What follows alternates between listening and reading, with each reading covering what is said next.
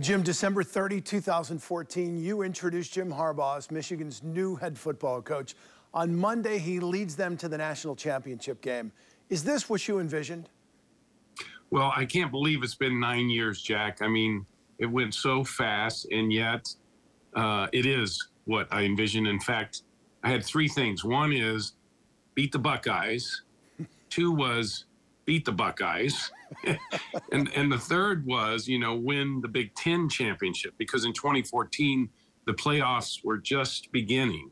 So I really hadn't had the experience of, all of us watching that happen. But this is pretty special. It's often said that coaches are a reflection of the coaches they played for. And like you, he played for Bo Schembechler. Do you see Bo in him? I absolutely do. And it's around the nature of how Bo taught us all to be so competitive. Competitive in a way that Bo believed if you worked really hard, good things could happen. Now, the definition of what working hard means has changed since Bo was the head coach. And Jim gives lots of credit to that weightlifting coach that he has that's changed the whole dynamics of getting them ready. But I also, Jack, have to say that I see his father, Jim's father, in Jim. And Jack Harbaugh, who was an assistant coach when I played there at Michigan, Jack is an extremely optimistic guy, very positive. And he creates in Jim this sense of anything's possible, almost like a childlike optimism. So I'm really proud of that. What do you think Bo would say about this team and the job that Jim has done? Well, I know he's smiling in heaven, and it's because Bo's really proud of, winning championships by defense. That's always one of Bo's precepts. The other one, though, is he really believed in that offensive line, and Jim and Sharon Moore and others have been working really hard on that in the last 8 years. And so we've got a great, a great program that has great linemen, great tailbacks now, world-class quarterbacks. All of that is paying off. You ran Michigan's athletic department for a couple of years. What does a run like this mean for a university? The definition of a great program is what we're witnessing now at Michigan. And why that definition matters is that it helps in sustaining the edge as you go on in years. So it helps recruiting. It helps when a player gets injured or something happens to them, the next person steps up. And that's really been helpful this year. And in fact, in this run, to have such depth. The third thing, though, is that the whole university, and this is true, of all colleges, why college sports is so special. They live in the moment with that team. So it just brings everybody's spirit up, and it's such a rewarding time. I would imagine it's pretty good for all the fundraisers as well at a time like this. Yeah, the interesting stat when I was there 9 years ago, we started to see the enrollment actually go up, in terms of applications. And of course, the donations followed. And that's just pride in the university. And it makes it really important when you understand that in addition to these championships, the graduation level right now in the football program is the highest ever in terms of the number of students who start and they finish with a degree at Michigan. So that's just as important. This is the third straight year NFL teams have shown interest in Jim Harbaugh. When he was hired, he said he wanted to build a house and stay in it forever. Do you think Michigan can keep him this time around? Well, I believe that, a man like Jim honors his word, and he really did great things in terms of that 7-year contract that I signed with him. I mean, he did everything that I asked him to do. So I believe that Jim is an honorable guy. The second thing is, though, this is a very dynamic world. The market is looking for great football coaches, and he's in that rarefied air, of people that I knew. I knew Paul Brown. I knew Bo Schembechler. I knew Woody Hayes. I think Nick Saban, of course, is in that rarefied air, and Jim is in a very elite group of football coaches. So that makes him, really special. And as a result, I believe the athletic director at Michigan and the president of the university are doing everything they can to be an advocate for him staying. And I know Jim feels that. I mean, I just know that. Now the question is where does this fit in his destiny?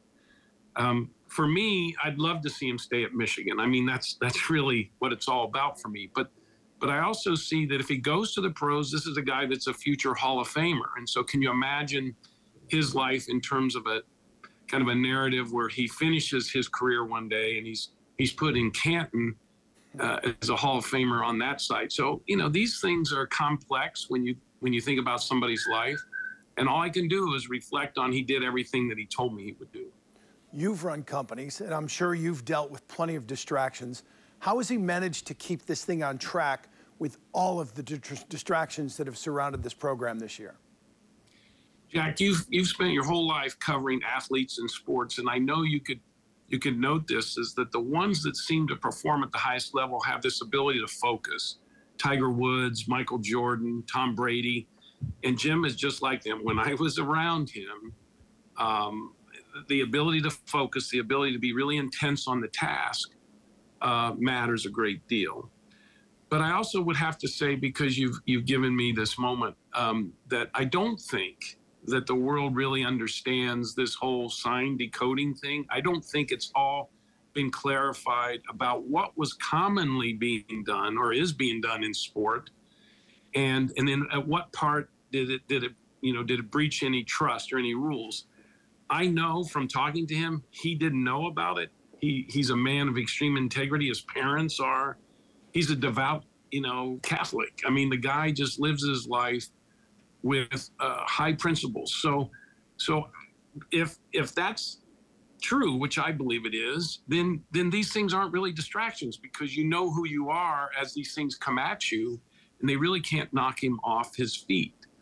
I do hope that the commissioner learns from the experience, though, of involving all the other coaches to make the assessment, and then didn't even talk to Jim. I mean, Jim didn't spend any time with the commissioner explaining his view of what goes on with sign decoding. Now, that will all come out as they try to reform this. But as a CEO, Jack, I'm going to tell you, and where I came from in the automotive industry, machine learning or AI is only going to make this more difficult, because the computer can be reading things and giving coaches, real-time insights. So we've got to figure out a whole new system for sending plays in and out. That's good wisdom there. How much change have you seen in him from the day you hired him until now, and how much do leaders need to embrace change? It's one of the key components and building blocks of growth. And even those names I gave you, the Woody Hayes, the Paul Brown, the Nick Sabans, all of these people, if we could map their career, have grown. In fact, I have witnessed this with Jim, and I knew him when he was 13 years old. I should mention, when I played in the Rose Bowl in 1977, he was with his brother John outside the hotel throwing the ball around. And so, but I didn't know him, obviously, in those intervening years until we got together 9 years ago. And what I've witnessed is this is a man whose achievement, mattered, but he has shifted to a different ladder than his own. He cares so deeply about those around him, that they get what they want, that they attain the kind of standards that Jim hopes for his players. And so this is why when you see him being interviewed, he doesn't want but 2 seconds. And he really wants to bring that player on the screen, because that's in service of them. They've got their whole life in front of them. And Jim's grown in terms of being selfless that way. So I love that about him. You're a Michigan man. What does this mean to Michigan men like yourself to see your team play for a national championship? I had dinner 2 nights ago with a number of my teammates. Dennis Franklin was first African-American quarterback at Michigan, and 2 years older than me. We had dinner with some other teammates. And I said this at the table as we were going around just talking about our lives. And I said, I've never been closer to anybody in my life other than my kids, my wife, and my teammates. So it's the state of a relationship that's really hard to explain to other people. And so what it means to me is to watch them make this journey together and become a complete team is just so fulfilling. It's just a state of success that humans should experience in their life, to have that sense of what it's like to be on a team. And last thing for you, Jim, what do you think happens on Monday? Michigan versus Washington. What color confetti will be flying at the end, and why? Jack, you know, when you look at the last game, that's a chess match played on a field that's 120 yards long and like 54 yards wide. And it felt like they just played that on that field, you know, in a small square in the Rose Bowl, like a fight in a phone booth. This is going to use every square yard of that field, and so the ball's going to be going a lot of different places. But don't forget, we have a quarterback that can throw it around like that outstanding quarterback of that other team. So it's just going to be another great game. The key here is the standards of excellence to get ready and be up for that game after so much happened positive just a few days ago. That's really hard for, in a human motivational way, to get all that energy back that you just had. But I believe the leader, Jim Harbaugh, knows how to do that. And so I'm very optimistic about our chances.